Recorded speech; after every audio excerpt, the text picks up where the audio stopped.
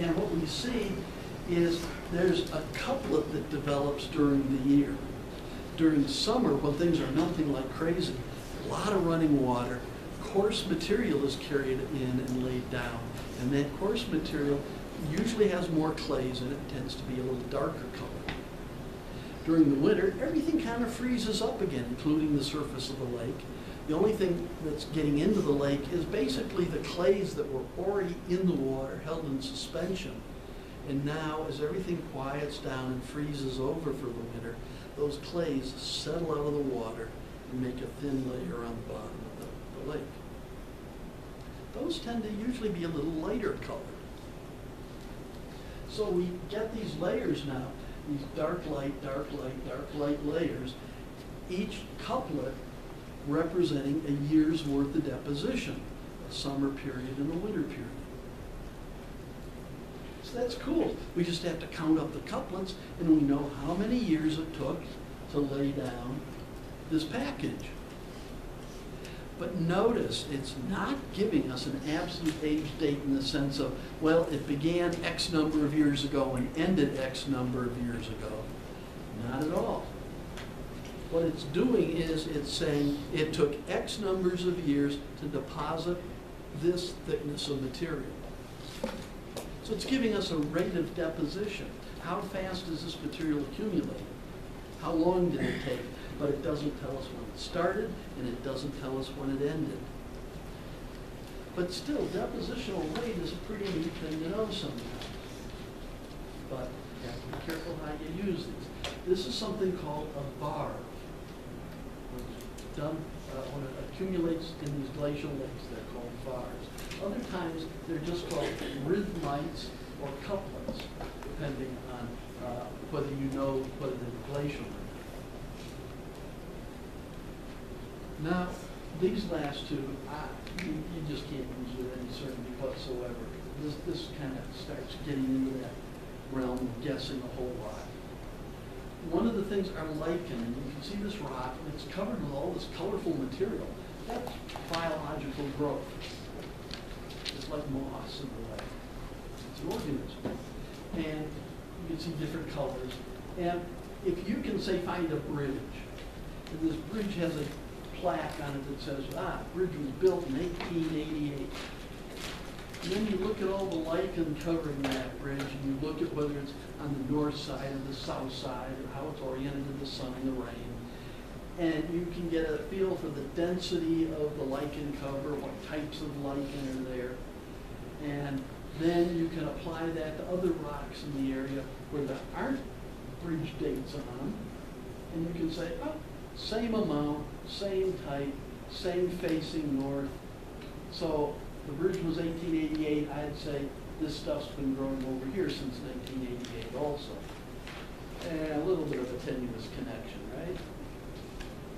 And it just kind of gives you a little bit of a feel for things, but I sure wouldn't want to be known for publishing a whole lot of papers with that on it as the total answer. Another thing is basically looking at boulders. This boulder has this rough, bumpy shape to it because it's been bombarded with protons from the atmosphere. And in particular, potassium and chlorine, as these atoms come in, these little high-speed neutrons from the atoms penetrate the rock and modify the rock a little bit. And given enough time, it produces kind of a rough surface. So that says, aha, this rock has been exposed to the atmosphere undergoing this atomic bombardment, natural bombardment. So oftentimes people doing glacial work will use this as a way of trying to determine how long this surface has been exposed. Okay, is this just something from the last glacier, or is it really, really old, looking like it's been here from about 4 or 5 glaciers ago? Or is it something that looks pretty brand new and maybe just got unearthed? Again, absolute age dates are pretty tenuous, but it gives you kind of a, is it a really old or a fairly young kind of quantitative or qualitative aspect to it. So you have to use these guys with a high amount of caution, but they do get used. Okay, true or false? Carbon-14 dating is very useful from rocks from the Precambrian greater than 570 million years old. 15 seconds here.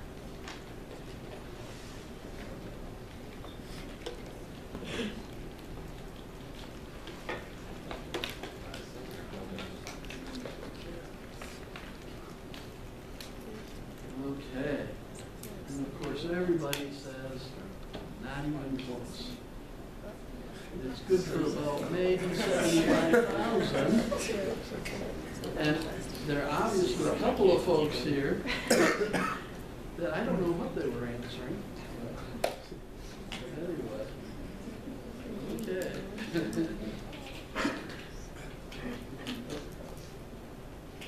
Okay. So that's not even close. 570 million. Wait. Millions of millions beyond the capability of this technique. Okay. So that kind of wraps up geology. Let's shift gears now.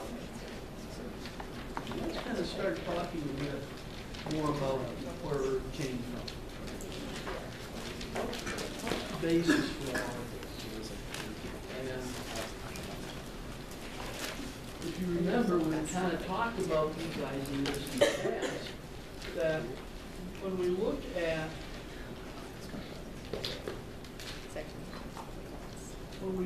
geology, it has, we began as a species, been one of the things that has always influenced us and gotten us to ask those questions of, where did Earth come from? How old is it? How long have we been around? All those kinds of things. And of course, religion has been a big way that we have answered these things, because we really don't have scientific answers for a lot of this until fairly recently, actually. But it's been an inspiration for all aspects of our life. It's not just science, it's not just geology, but if you think about it, art, literature, all the other parts of our life are direct offshoots of geology. Here's Milton. He wrote many volumes of Paradise Lost. This is from his book 7. And he says, "In his hand he took the golden compass, prepared in God's eternal store, to circumscribe the universe and all created things. One foot he centered and the other turned round to the vast profundity obscured and said, Thus far extend, thus far thy bounds, this be thy just circumference, O world. And there is God with the golden compass, turning out the circle that's going to the earth." And William Blake in 1794 took Milton's work, did this watercolor, and it was the frontis of a book called The World of Prophecy. Great poetry, beautiful art, and you look at it, and it all goes right back to that geology. Earth, where did it come from? So let's kind of look at a couple of basic questions here, see if we can maybe answer them a little bit. Let's talk about the condensation theory and the solar nebula theory. These are kind of our two big intertwined theories as to how Earth came about. So talk about how those kind of came about and whether they're any good or not. Let's talk about this idea that our solar system is about 5 billion years old. It started to come together within a universe that had already been around since about 13.8 billion years. So we're actually relative newcomers to our universe. And I want to get across this idea of kind of how Earth is put together. That it's densely stratified. In other words, the denser stuff went toward the center of the planet, the lighter stuff is kind of left out, making the mantle and the crust of the planet. So kind of give you some ideas of the beginnings of the way Earth is put together.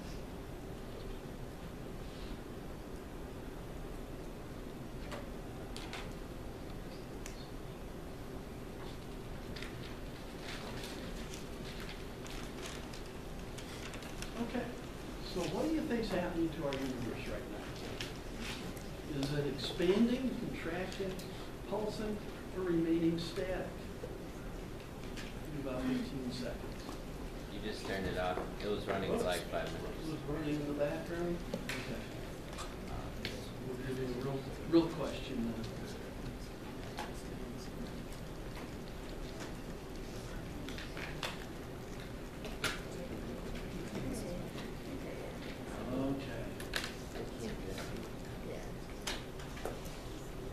Yeah.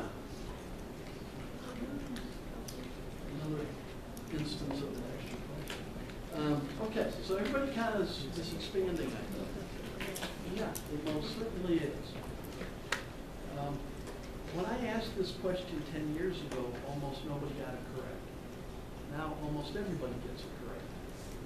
And I think a lot of what's happening when I talk to students the last few semesters is there have been a lot of really good programs like the Science Channel and the History Channel and all those Discovery Channel kind of things. And I think a lot of this information is now finally kind of getting out to the general public. And what's encouraging is the general public's watching this kind of stuff. And now it seems like everybody knows that, yeah, the universe is expanding. Well, yeah, so you learned that maybe on the Science Channel, but how did they find out? Who told them? And how did scientists figure this out?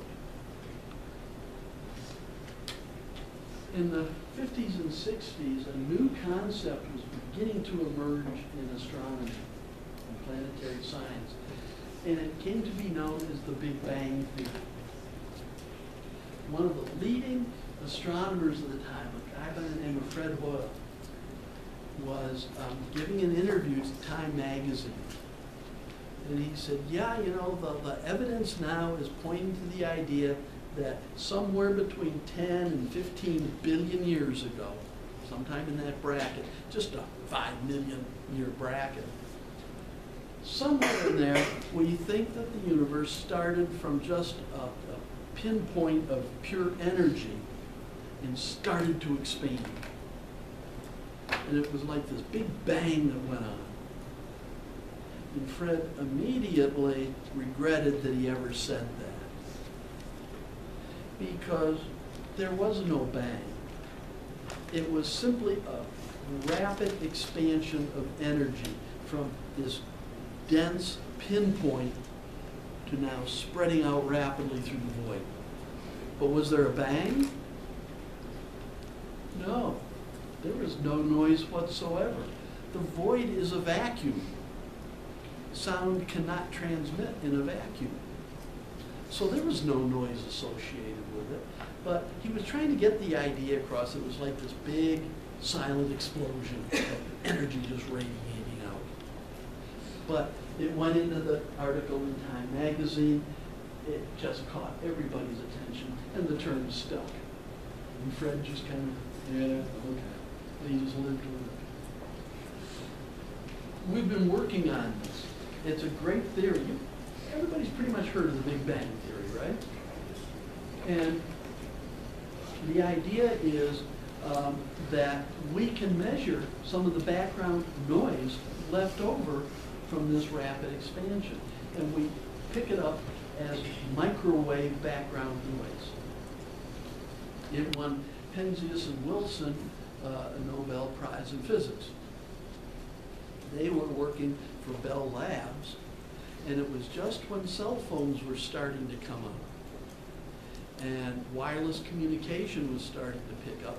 Microwave communication was the big way that they were transmitting these signals in the very early days. And there was this hiss that they just couldn't get rid of.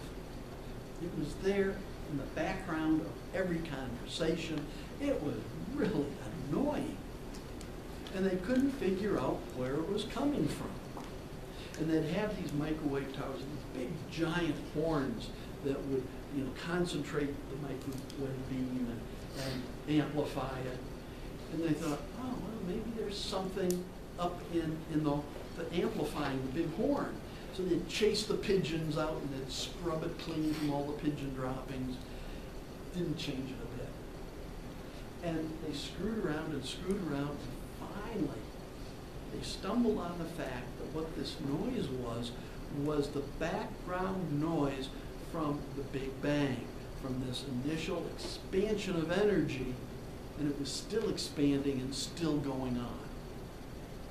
And that noise was the remnants of this expansion.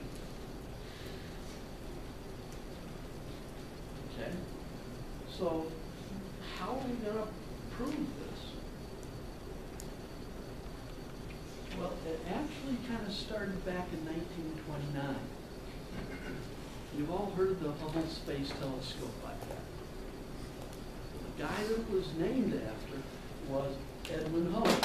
And he worked very closely with another guy, Milton Humason, and they were working out at the Mount Wilson Observatory, looking at stars, and they had a brand new piece of instrumentation. And it was a clock drive that fit on their telescope. So when they put a telescope up and they were looking at a star, this clock drive would move the telescope during the night so that star was always what they were looking at. So as that star moved across the sky, their telescope just tracked it perfectly. And it was like the star was staying in position with the telescope. And that telescope could just keep looking at it and collecting light. The more light it could collect, the sharper the image. That meant they could look at stars way further away, or they could barely be seen. But now, when you could just keep the telescope trained on it, you could collect enough light over a long enough period of time that you'd get the image. And what they did was they put that beam of light through a prism and they split it into a spectrum, a spectrograph. And every star is going to have a different signature. So they were able to start collecting these spectrographs of these various stars. Now, what they did was they noticed, as they were doing these spectrographs, that the spectrographs were kind of shifting. They weren't coming in quite where they were expecting, but the spectrographs kind of shifted over a little bit toward the red end of the spectrum. They're kind of, what's going on here? And basically, this means that they were seeing that things were shifting to the long wavelength or the low frequency end. So they're kind of going over here to the IR end of the spectrum. And the blue ultraviolet short high frequency and what was shifting away from. Now, why does that matter? Well, it's something that's called the Doppler effect. You've all heard of Doppler weather radar, right?